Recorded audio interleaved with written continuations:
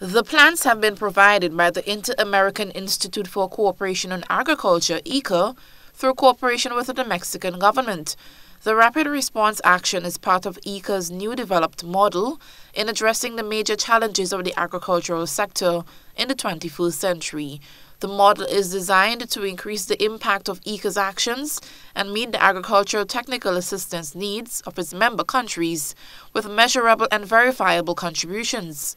ICA's National Specialist Derek Charles says in Grenada's case, it is that of increasing coconut production given the devastation of Hurricanes Ivan and Emily. With these new varieties, high yielding, disease resistance, we hope to rehabilitate the industry and make it stronger so there'll be enough coconut around so that the local producers, the local processors and so on could build a little business and build the community as a whole.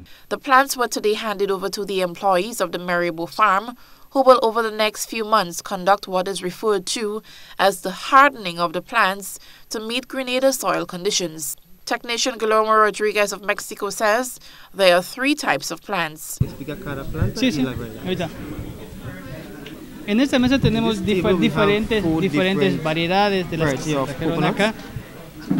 Primero, tenemos la variedad alta. The tall variety, C1. Esas plantas fueron obtenidas del estado mexicano llamado Colima.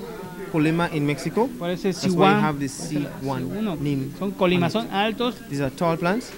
Altos resistentes al amarillamiento letal. Lethal yellowing. Esas por lo general en 5, 7 años 7 years. Ya empieza la producción 6, 7 years it begins de frutas. To produce fruits.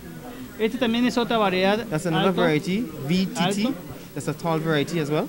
Pero esta es una variedad que se trajo del continente africano. That came from the African continent. Igual son producidas in vitro. That was brought in vitro to Mexico. Esta es una variedad enana. That's a short variety, SP, the short one. Una variedad de enano amarillo.